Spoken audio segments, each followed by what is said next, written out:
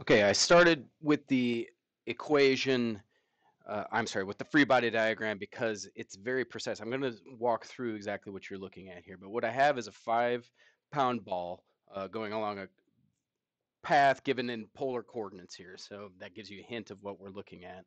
Okay, gives you an angular velocity, that'd be theta dot, angular acceleration, theta double dot, and a theta of 30 degrees. Okay, and it wants me to find the force of the arm on the ball, wants me to neglect friction and size of the ball. R is given by that. So again, what I have here is my ball, and I'm going to draw a free body diagram. So the first thing I'm going to do is I'm going to draw my vertical, that is zero point 0.5. Okay, and what I know is based on this 30-degree angle given here with my R, effectively, right? That's that bar there, right? If that's 30 degrees, that makes with the horizontal, or if it's 30 degrees with the horizontal, with the vertical, that angle is going to be 60 degrees. So that's where that 60 degrees comes from right there. Okay. Now I have f of r. This is perpendicular to, I'm sorry, I said f of r. I meant f of theta. That's going to be perpendicular to the rod that's rotating here. That's actually going to be in the theta direction because, again, r is going to be going out from my point zero, right, along, OA there, right? And theta will be perpendicular to that. That's what's pushing it. Now, I also have a normal force on the um, circle, the semicircle that it's going on, right, keeping it on that path. That's going out in this direction. That would actually be more of a well, I guess my normal would actually be pointing back towards the center, but it's in that, along that same axis right there. And this guy is moving in the tangential direction that I have given right here, again, perpendicular to that normal force on that curve there. That's what I have here. Okay. Now, I've got things in the normal direction. I've got things in the theta direction. I have a thing in the y direction or the z direction, the vertical direction, right? I have one relationship. I've got that 60 degrees between the vertical and the r, or the negative r direction. The other thing that I want to find, or that I can find, is the relationship between the normal and tangential axis and the polar axis. Okay, and that's where we get the value psi as given in the book, and that's the angle between the r and t axes.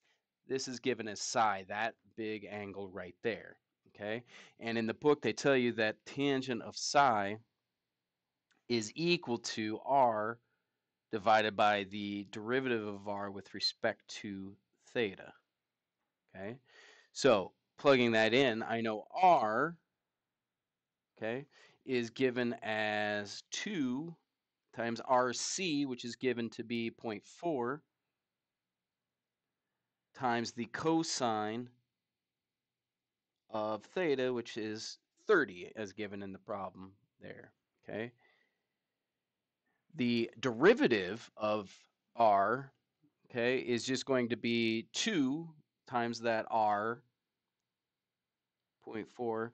But now I'm going, instead of cosine, I'm going to go sine, and it goes negative when I take the derivative. Now, again, I'm not doing a time derivative. This is derivative with respect to theta. So this just, goes from cosine to negative sine, like so. Okay. And from that, I take an inverse tangent of that. Maybe I do it that way. I say this will become the inverse tangent of all of this. Okay.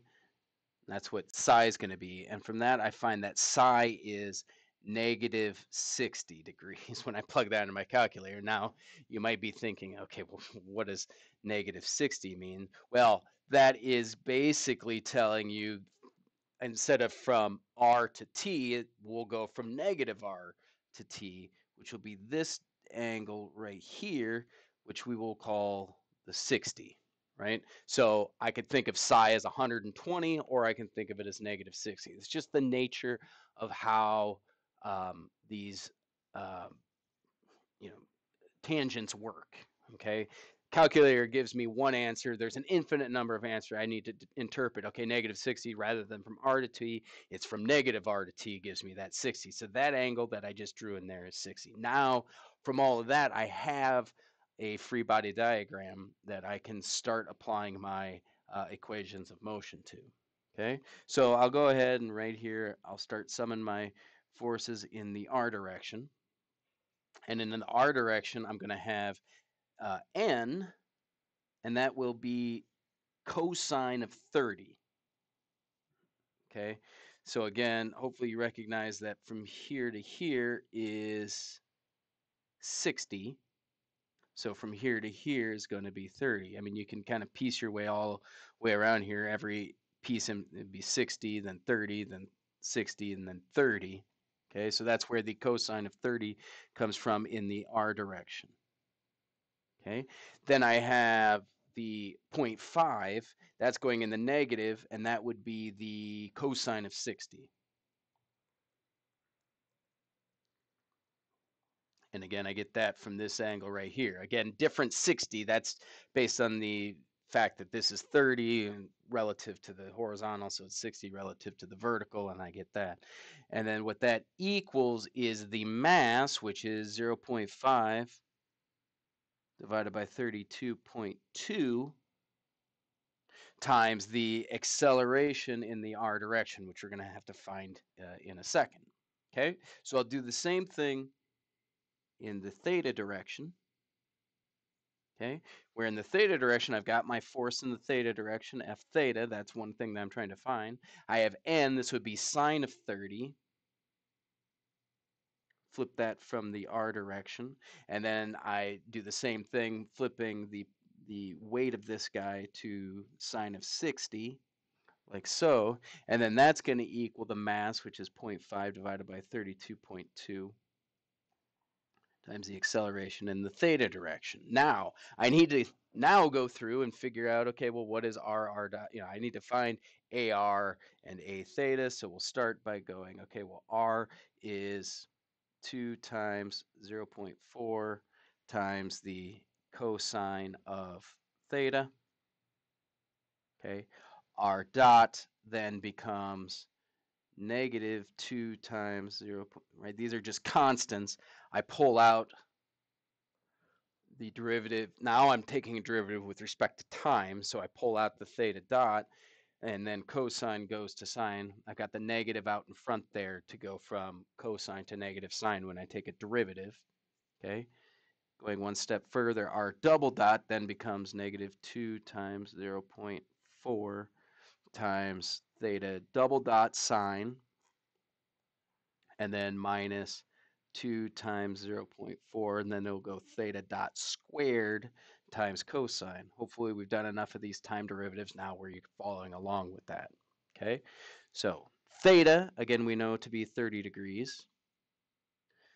Theta dot is given in the problem statement of 0.4 radians per second. Theta double dot is 0.8. Okay, from that, I can then say, okay, AR equals R double dot minus R dot squared, and theta, A theta is R theta double dot plus 2 R dot theta dot. From that, I can find that the accelerations are, well, before I find the AR and A theta, I need to go through and calculate R dot, R double dot. And when I do that, I get R is 0.693, plugging in what I know about theta, theta dot, theta double dot. I know R dot is negative 0.16, and I know R double dot is negative 0.43. So from that, I can then plug in these values and find AR and A theta, and I get AR equals negative 0.542, and A theta is 0.426. Taking those values, plugging them up into the top equations, I first determined that my normal force, right? That's the force that the path, the semicircle is placing on the ball, is 0.279. That would, I was going to say newtons, but this is actually pounds.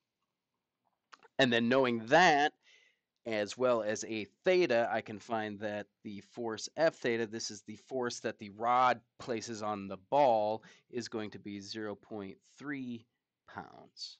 Okay, so there is a lot there. Okay, um, the main thing here is recognizing how the tangential path and the radial axis in my polar coordinates are related, and that's using that psi that I have there. Once you have that, then I can, with my free body diagram, use sines and cosines to relate normal forces with, the r and theta directions. Okay. Then I have to go through, find your r dot, r double dot, all that stuff to figure out my accelerations in the r and theta direction. From that, I can then solve for the values. So a lot going on here. Hopefully you're able to follow that without too much hassle.